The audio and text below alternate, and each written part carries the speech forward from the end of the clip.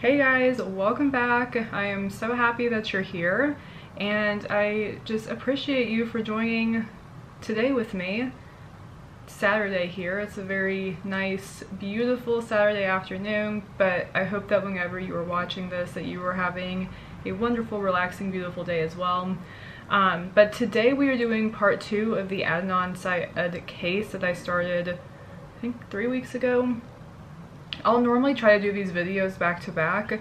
I just had a couple things that came up and some research I was trying to do before I did part 2, but we're doing that today.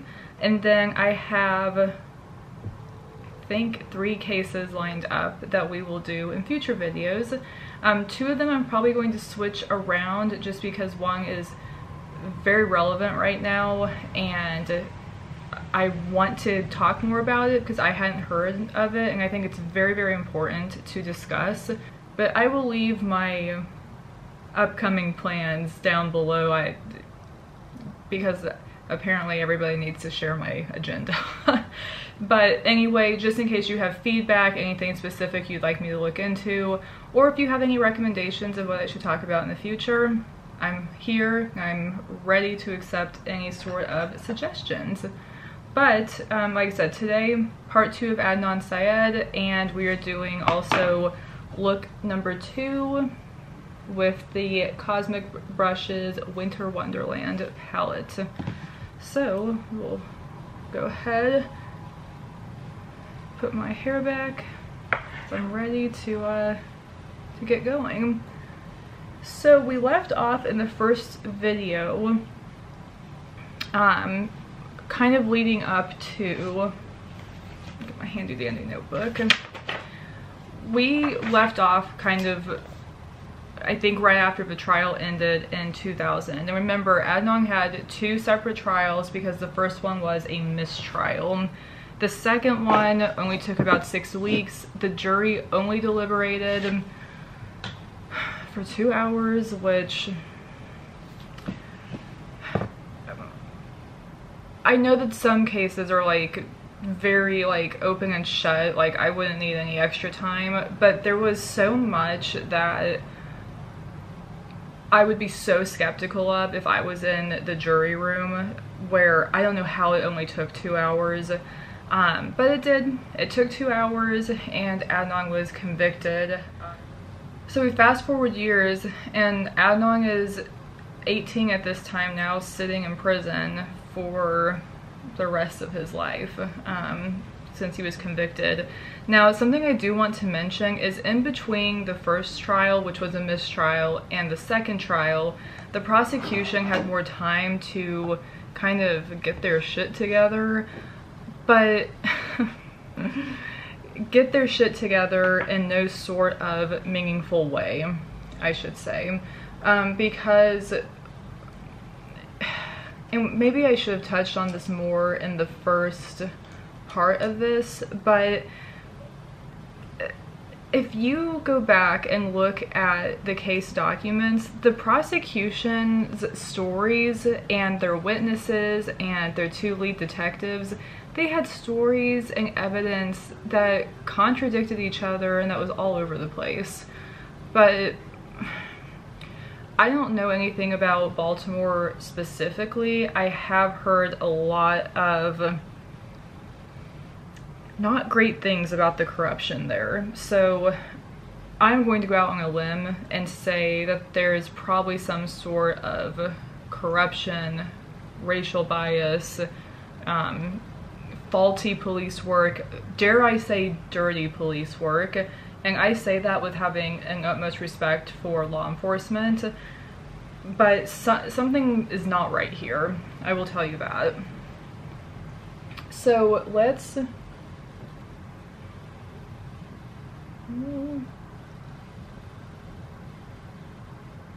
So I'm going to be using this row right here, so just in case we don't focus again. But I'm going to start over here with my crease and then keep working over, and then put some of the sparkly shade in my lid. But so yeah, let's skip ahead to, I think 2013 is when Serial came out, which is Sarah Koenig's podcast that kind of went over the Adnan Syed case, and that eventually kind of raised awareness to what was going on with it, Adnan's failed appeals, and the fact that Adnan had an alibi witness that was never called to testify in his original trial. So we're going to touch on that a little bit as well. But if we go ahead to 2016, and I'm going to be kind of, I apologize, jumping around a little bit because it all ties together to where we are present day.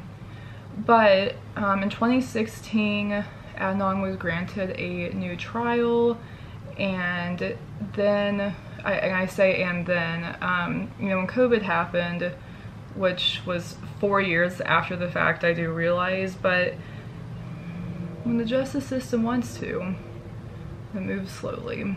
So COVID happened. There was a lot of questions about if he was actually going to be getting a new trial or not, and I think there was a possible change in some judges. I don't keep up with all the comings and goings of people in Baltimore because I don't live there.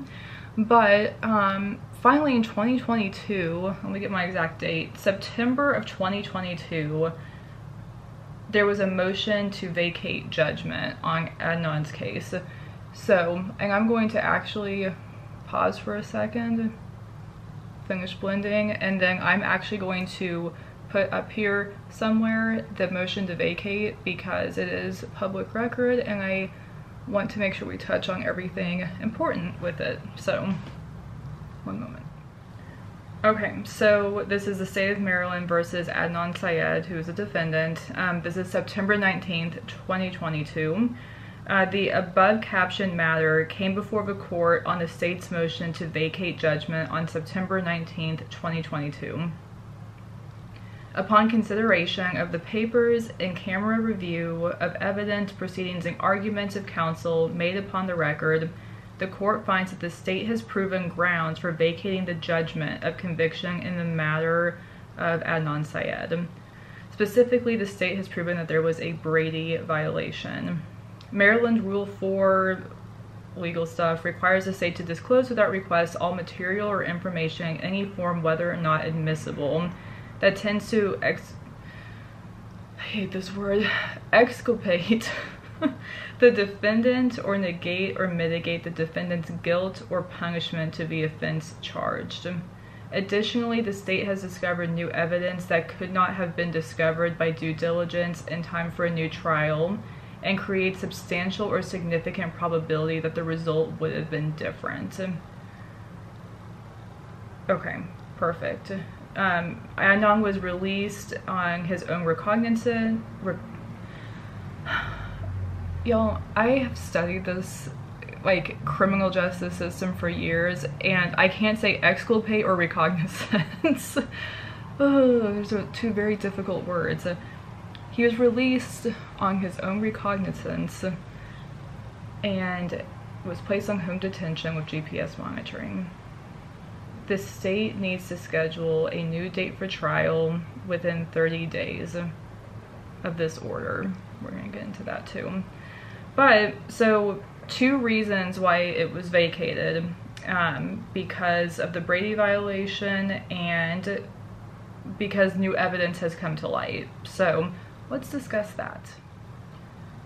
Okay, so we have a Brady violation, which it was briefly explained that that is when the prosecutor of a state withholds evidence that might be favorable to the defendant. It may help exonerate them. In cases when a defendant is actually guilty, then it can just, you know, obviously cause the jury to ponder, you know, it creates reasonable doubt possibly. In this case though,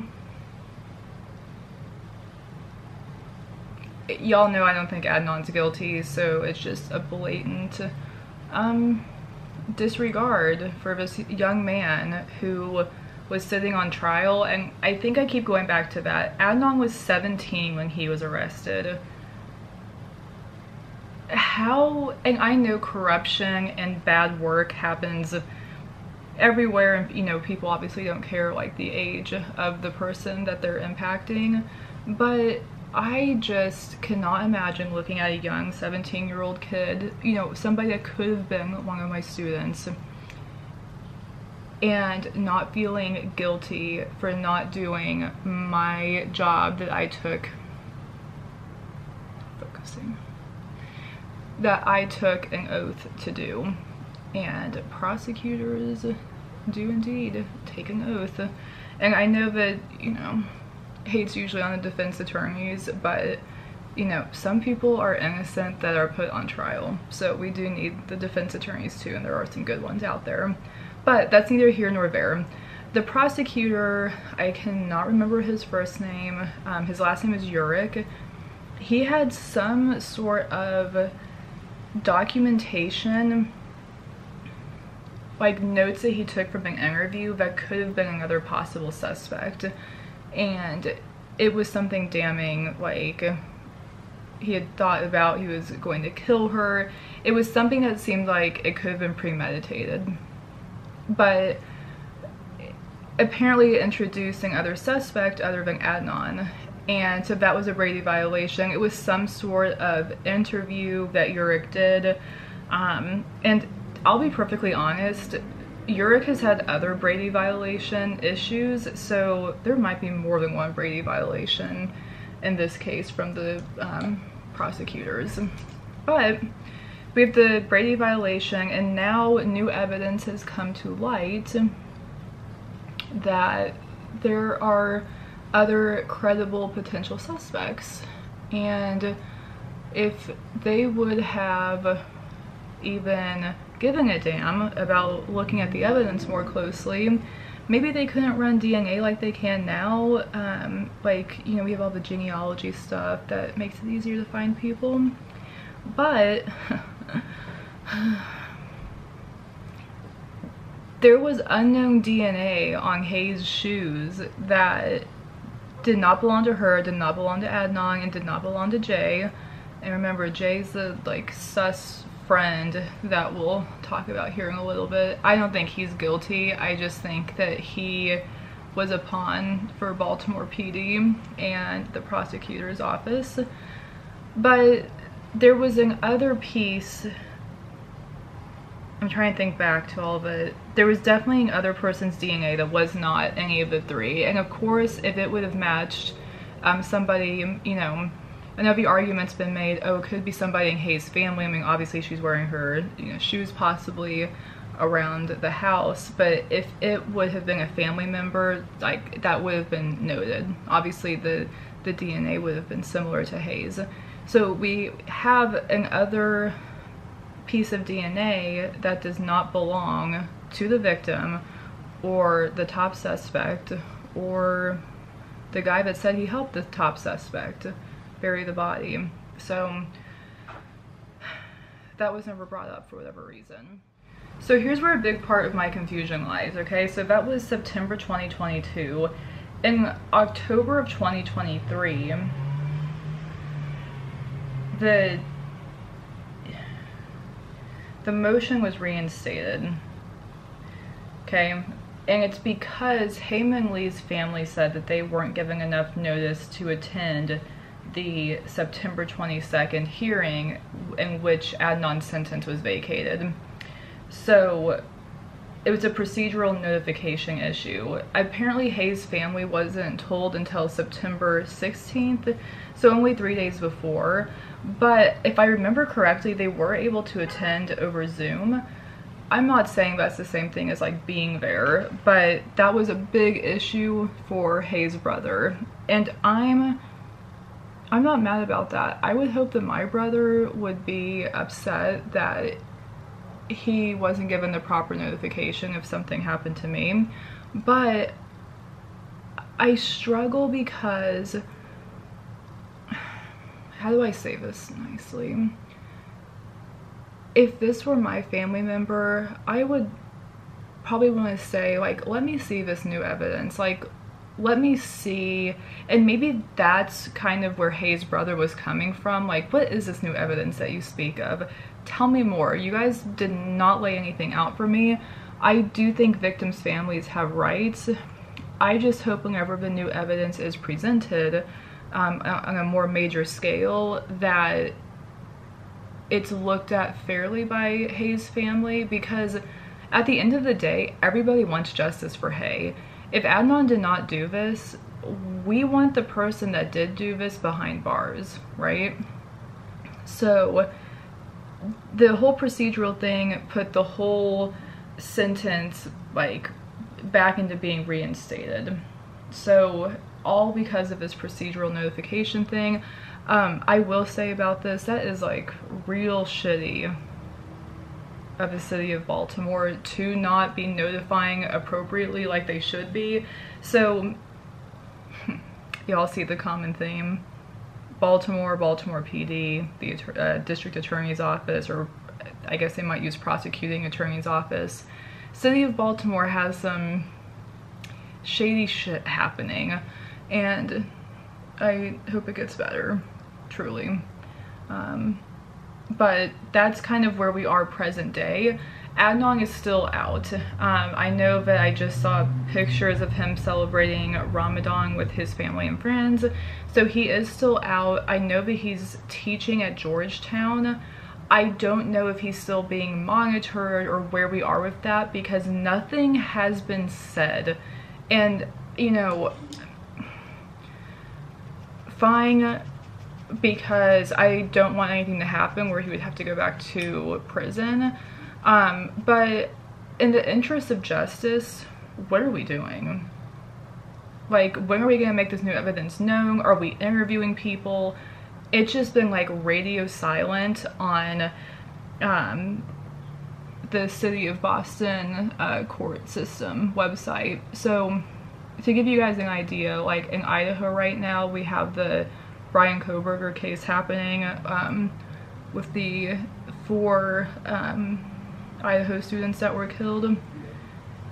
They have, every time there's a new update, which is frequently, it's uploaded onto the website. The last thing we have from Adnan's case on the court website is from 2022. Like, they don't even have the procedural notification issue updated. And I just wonder what's going on, to be perfectly honest. I don't know. I kind of low-key feel bad for anybody in the city of Baltimore at this moment, just based on how their legal system is clearly run. But who am I to judge? So that's where we are now. Adnan's out. Hayes' family was not notified properly, and we don't know if this is going to be reinstated. Is he getting a new trial? Is his motion vacated? Or I'm sorry, why do I keep saying motion? Is his sentence vacated? Or like, what's going on? Are we going to get to see the new evidence? Is somebody new going to be arrested? You know, I know that Adnan's attorney, I think his name is Justin Brown, is definitely working on this. So he seems like a good one. I don't know what the city of Baltimore is doing. So let's talk about the possible new suspects. And this is just complete speculation on my part, because I don't know.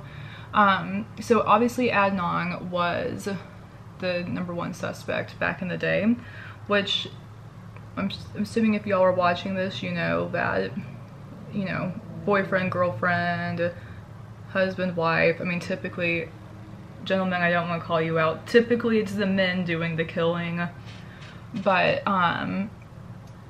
that's always one of the first people to look at. Now, of course, Adnan was looked at because him and Hay had dated pretty recently, so they looked at him, of course, which is fine.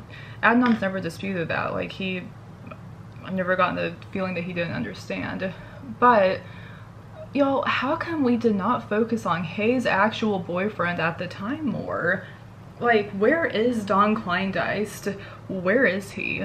And what, his mom was his alibi. Where's the proof that he didn't do it? Okay, I want to know about that, because we worked overtime making it look like Adnan did it. So can we get another, her actual boyfriend at the time in here? Because 2 suspects have apparently been found. They've not been made public. I am just racking my brain wondering who these other suspects are. And I say it because, yes, obviously it could be a serial killer or another rando, or, you know, but I was listening to the Truth and Justice podcast with Bob Ruff, and he makes a good point. The likelihood of this being like a stranger danger attack or a serial killer is so unlikely because of the manner in which she was killed. She was struck over the head with an object, most likely she had blunt force trauma, and she was strangled. But there was no, like, proof that she fought back. And if you're being strangled, that is just your normal instinct. There was nothing under her fingernails. There's no, like, scratch marks on her neck. So Bob pointed out that it's likely that she was probably knocked out, somebody freaked out and then strangled her, because she would be able to identify them. He made such a good point. I'm like, oh duh, like, the killer probably knew her, and because she would be able to identify them, it could just be a total, I don't want to say accident, but I don't know if this was premeditated. I don't know if the actual murder was premeditated. I think the process of the burial of the body was, because it was, I'm not gonna lie, I think it's kind of poorly planned out, but it seems like it was planned out. But the actual murder itself, I don't know that this was like a premeditated thing. I think that, I'm not pointing fingers at anybody, but let's say it's the actual guy she was dating at the time. What if they got into some sort of spat and then he just pushed her? But, like, she would obviously come to and be like, so-and-so, like, pushed me and knocked me unconscious and then left me for dead. Like, you know? So Bob made a great point saying that this is likely somebody that she knows. And after listening to that part of his podcast, I completely agree that I think this is somebody she knows, which of course puts Adnan back in the ring of, could he be the one? But Adnan has an alibi. He was at track practice, and and Asia McClain saw him and talked to him in the library the day that Hay was murdered, and around the time that Hay would have been killed. So there's just no proof that Adnan and Hay were seen together after school the day of. He had track practice. She had to go pick up her, I think, her cousin. It just, none of that lines up, but it does make me think, like, the guy she was dating, Don, he had a job, but he didn't have to be in school. He didn't have to do, you know, any of that, because he was a little bit older. I am not pointing the finger at old Donnie. I'm not saying that. I'm just saying, like, let's, if we think about this logically, and it's somebody she knows, I think he would have been a way more viable boyfriend suspect than Adnan was. But who am I? And that is just my 2 cents. And like I said, I'm not saying go after Don. I'm just saying that if we piece everything together in a more realistic manner, it would point more towards him than towards Adnan. But comment below, tell me if I'm a crazy person. You know, I know I can be a tinfoil Hattie, and you can tell me, Alyssa, think you're off your rocker. And you know what, maybe I am. I'm not mad about it. So now, 2 suspects. Bob brought up another good point, which is that the person who actually committed the murder likely, based on lividity, stepped away from the body and like had to gather themselves. And that happens a lot of times, where especially if it's not something that's premeditated, you don't have it planned out like, oh, where am I going to bury this body? If it's something that's truly an accident and not planned and is very heat of the moment, then you would normally take a step away. Like, you wouldn't just sit there, like, you would distance yourself from the crime that you just committed. So Bob brought up an interesting point by saying, you know, if there's another piece of DNA from somebody, it could be not a co-conspirator to the actual crime, but to the burial of the body. Like, you go get somebody that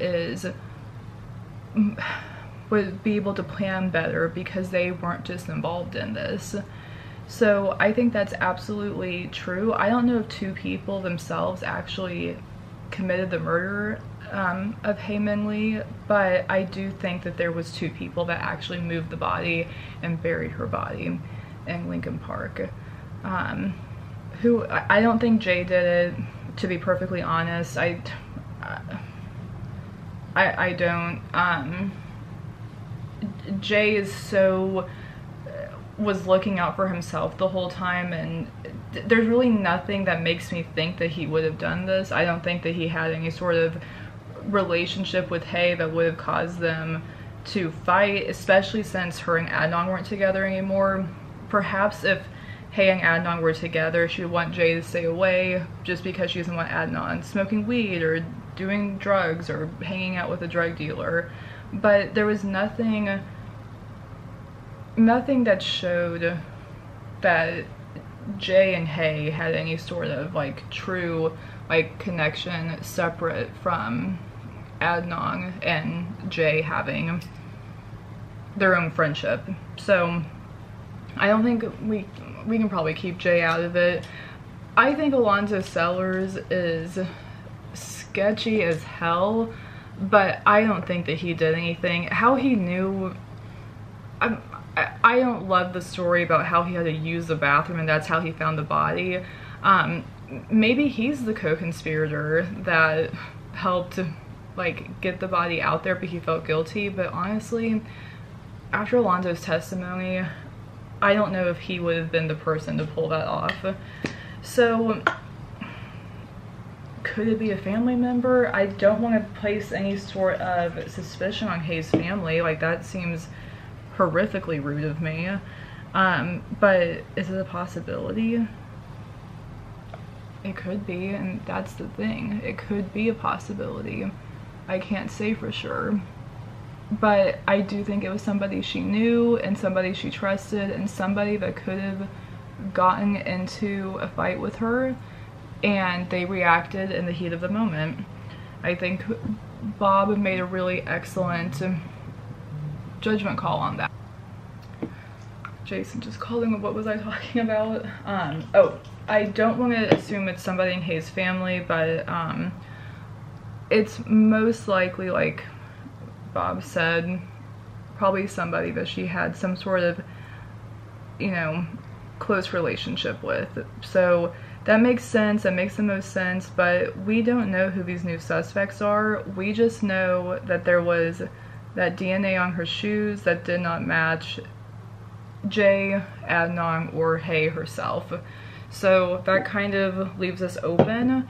I am hoping that in the next couple of years, I would hope by the end of this year that we have some more information. I would hope, just because this has been dragged out since 2000 when Adnan went to prison originally.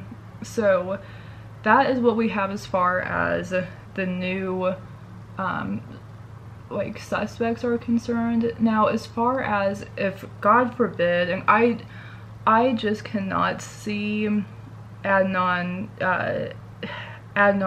sentence being reinstated. I can't see them doing a whole new trial. I think that his sentence is ultimately going to end up being vacated altogether.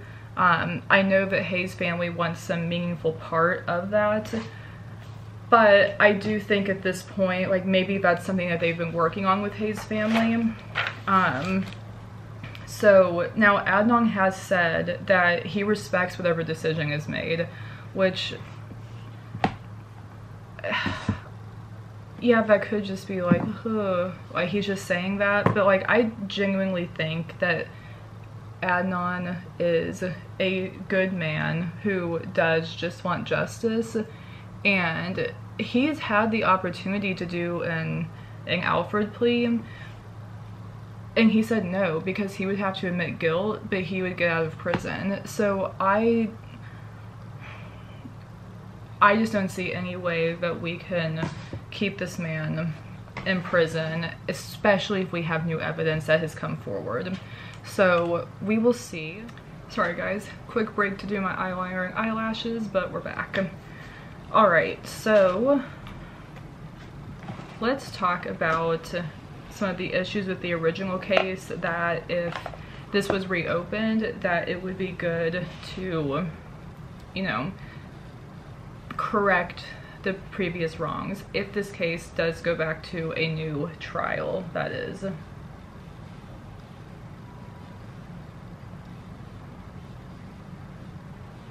Okay, so the first thing that I have read a lot more about since I watched the HBO documentary originally is the two detectives that were involved, Ritz and McGillivray. Now, I don't know as much about McGillivray, but Detective Ritz has had 4 convictions that he like arrested the main suspect that have since been overturned. And I know that stuff happens, but 4 overturned convictions, like for big cases, is actually pretty alarming and does not speak to the best police work. I hate judging because I know that that's such a difficult job, but it doesn't say anything good if you have overturned convictions. I think 4 major overturned convictions, and I think that would make Adnan the 5th if that is indeed completely gone through and overturned. So doesn't speak to great police work. He also, I guess before, he had a few instances of getting somebody who was about to be charged with some sort of narcotics charge or a drug charge and using them for a separate case as a witness, and as a witness that gives a false statement. Now, I could not find a specific example of that, but the reason why I definitely believe that could be true is because Jay had to say he helped Adnan bury the body, and he ended up doing a plea deal. But I think that Jay, I mean, you can look up Jay's rap sheet. Jay does not have it was not Jay's first time talking to the police, and was certainly not his last. So I think it's possible that Jay had some major charges or jail time awaiting him, and Ritz kind of gave him an out. Now, I don't know about y'all, but like, how many of you are going to like falsely confess to helping to bury a body? And that's what Jay did. I believe he falsely confessed to helping Adnan bury a body, because I don't think either one of them buried a body. And there was a lot of times, if you listen to the audio of his interview, it's like he's being coached in his interview. Is it possible that Ritz was coaching him because Jay actually had no idea what he was talking about because he wasn't there? I think that is highly possible, especially if it seems like Ritz had a possible history of doing this, of getting somebody that could, let me just back up. If Jay had committed crimes that they had solid evidence that he committed, and he was able to help them like fry a bigger fish, for instance, in this case, then I get why he took it, but he still had to admit to being an accessory to the burial of Hay, which is just so crazy to me. But Jay changed his story, I think, 7 times, and I just cannot believe this was not addressed harder. Like, I don't even... The detectives that actually arrest versus the prosecutors, like, if I was a prosecutor, I would be like, what is this? What are these 7 different stories that you gave me recordings of? I would be absolutely appalled. Like, this cannot be my star witness. But alas, here we are. But I don't think the prosecutor was on the up and up either. But so yeah, Jay took that plea agreement, testified against Adnan, and like I said, if y'all have the time and the energy and can hold it together better than I did, you could go listen to the transcripts of Jay's interviews, but they're very contradictory. It sounds like he's being coached in some, like, there's some times where he will apologize, or like you can hear him go change his story a little bit mid-sentence. He changed the location of where he said he saw Hay's body for the first time multiple times. Y'all, if you're 18, 19 and one of your friends shows you a body, are you ever going to forget where you were? I wouldn't, personally. But Jay's just completely unreliable. With that said, I don't think he's guilty of this crime. I think he's guilty for other, other things like perjury and, being a pawn of the system. But I don't think that he is guilty of this particular crime, no. But I think that his testimony would really need to be looked at in a much heavier light if this were to go back to trial. But with that said, who even knows where Jay is now? Like I said, he has a pretty lengthy criminal record, so I mean, he's been around. People have known where he is, but I don't know if it's known now. And I, for the life of me, cannot remember if he actually served any jail time for apparently helping to bury a body. But I'm going to guess no, because I don't know how he would have ended up agreeing to that. Now, I do know that back in the day, he maybe would have had to serve well, people now have to serve quite a bit of time for having, drugs, but I think it was probably even worse in, 99, 2000. But we would need to address this. We would need to address Adnan's complete lack of a good defense counsel the first time. Like I said, he had an alibi witness of Asia McClain, and she came forward and she's like, nobody ever asked me to testify on Adnan's behalf. I spoke to him in the library that day.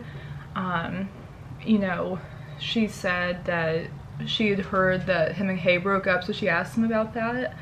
And I saw some people online that said, you don't just randomly talk to somebody about their breakup that you heard the gossip about. And I'm like, clearly you've never been in a high school, because that is exactly what happens. People break up, like, people you're not even friends with will come up to you and be like, oh, we heard. It's a high school, everybody gossips. So I think that's absolutely what happened, and apparently she was not put on the stand because she wouldn't have been a good witness.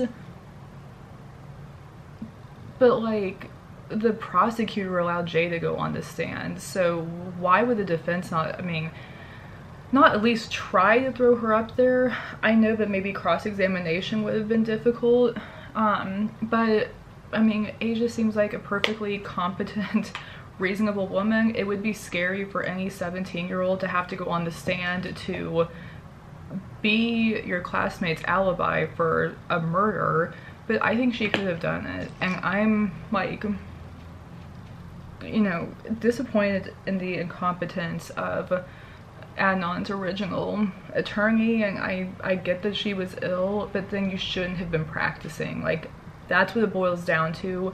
You have a young man's life in your hands. So I think, let's see, Jay should be addressed, the incompetent defense, the complete, like, dirty cop behavior from at least Detective Ritz, if not McGillivray as well. The prosecution breaking the prosecution having a Brady violation, that's huge. No mention of the other DNA that was on Hay, which I'm pretty sure they knew about at the time. I think they knew there was another random person's DNA, but they didn't mention that. Like, what are we doing? So,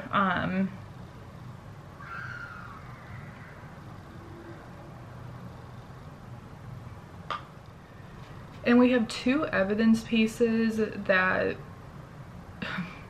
we had the access to when the, you know, trial originally happened, but for some reason we're only now just talking about it. But the lividity of Hay's body. So lividity is like when the blood pools, and it's based off of gravity typically.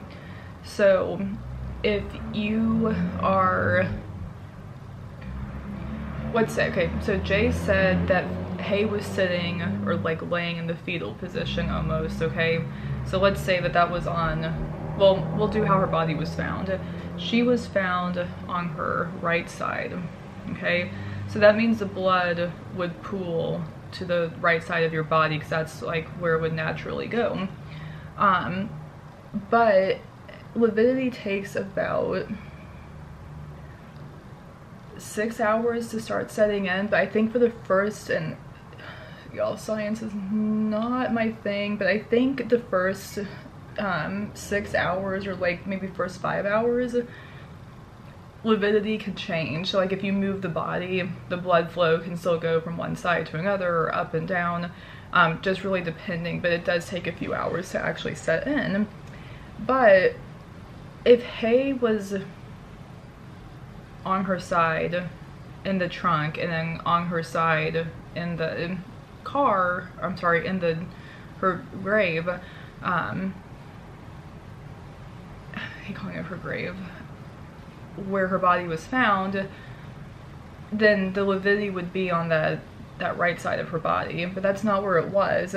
And keep in mind, according to Jay, Adnan killed Hay and then just a couple hours later, a few hours later, went back and buried the body. The lividity does not match up with anything. So it's stupid to even like ignore this. Her lividity was found as being in the prone position, so her face down. That's how lividity actually set in, and I know there was a lot around her torso. So that's not consistent with how her body was found. So that means that she had passed away and was somewhere else for at least 6 hours, laying prone or face down. And none of that matches up to what Jay said. So why are we even, what kind of incompetent asshole prosecutors let this man be the witness? Like, it literally doesn't even match up with the autopsy. Are we going to acknowledge that? Please, somebody tell me. So that needs to be addressed 100%. That should have been addressed in 1999 or 2000 at the very latest, but it wasn't. And then the phone records. Phone records are not how they are now, because, you know, like, $19.99, was that flip phones still? Or is that just like one of those big old cell phones? I don't know. I can't remember what kind of phones were out because I was still pretty young. But the cell phone records that the prosecution used were not accurate because it didn't read the fucking cover page. Like, I just cannot get over how either all these people are incompetent or they were like really trying their hardest to make sure Adnan was convicted, which I think it's probably a little bit of both, but I think they were just gunning for Adnan. But they have these call records and they're like, these calls at this time put Adnan right in the location of Laken Park, but those were incoming calls. It was stated on the cover sheet that AT&T sent that they can only be like trusted for the outgoing calls, not the incoming calls. Like, so they can't guarantee that anything from the incoming calls is accurate because we just did not have the technology. So these were 2 incoming calls though. And it was right in front of their face, and either they ignored it or they didn't read everything. So whichever one, they're stupid. It's so dumb. And I just cannot believe, like I said, I know Adnan had an ill defense attorney at this point, but she didn't catch that. Like, even if she's ill, I work with plenty of attorneys every day. I don't talk to the attorneys, I talk to their assistants, their law clerks, whoever it might be. And so nobody's looking over all these like facts cover sheets, and AT&T put it in there specifically. You can't trust the incoming calls. And we just blew past that. We just ignored it. Why not? So that's where all of my, was this some sort of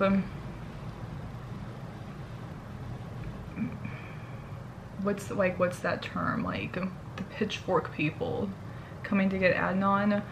Or was it complete incompetence? Was it both? I really do think there was some, I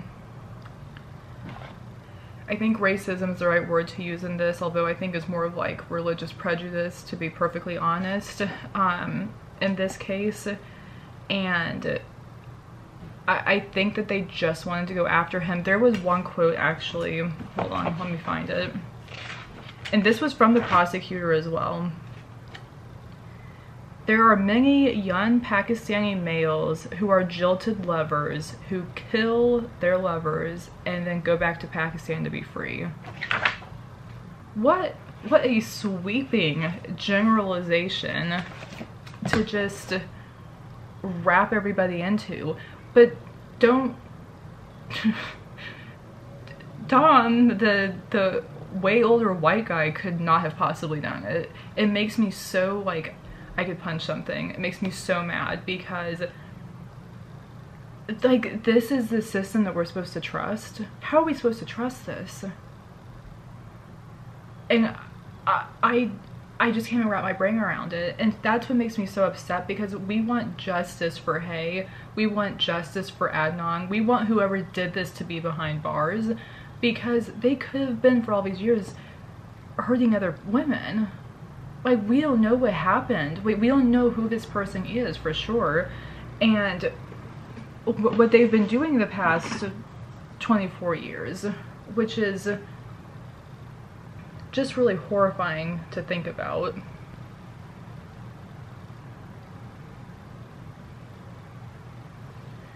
So, that's kind of where we are now. I would love to know everybody's theories down below. Who do you think is guilty?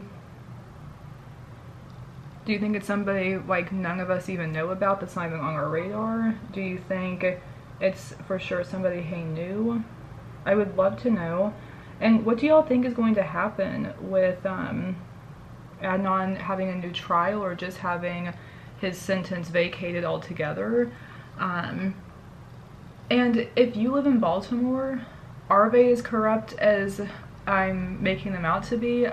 And I'm not saying that this is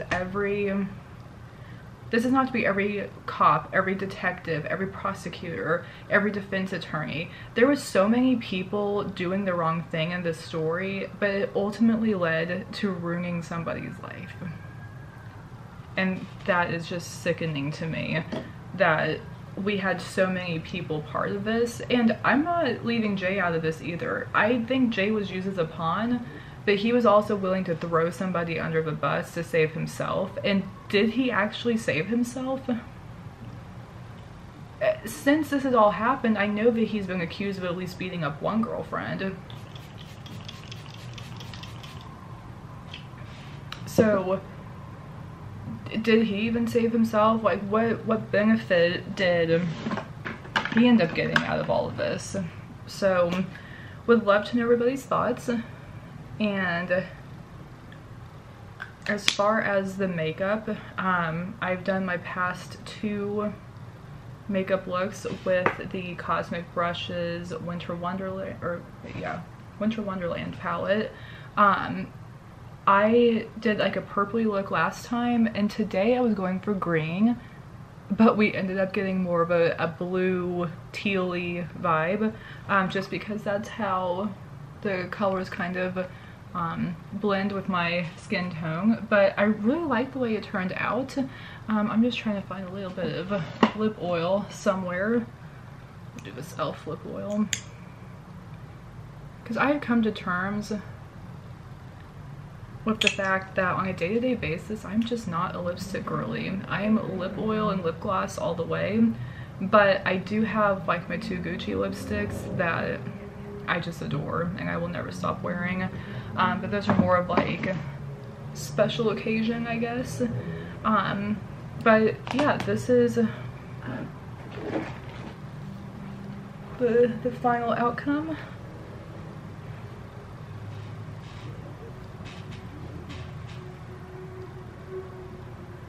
I'm pretty dang satisfied with it. So I think Cosmic Brushes restocked. This is just the little flap, but I will see if this has restocked. If they're going to restock, but I'll leave all that information below, as well as everything else I put on my face.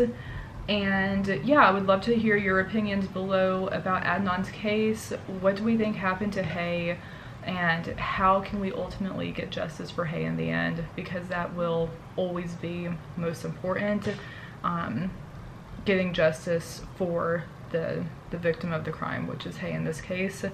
And oh yeah, also tell me, do y'all think that her family had enough notification time to be part of this? Or how do you think the court system could do better with that? So with that said, that is the end of this video.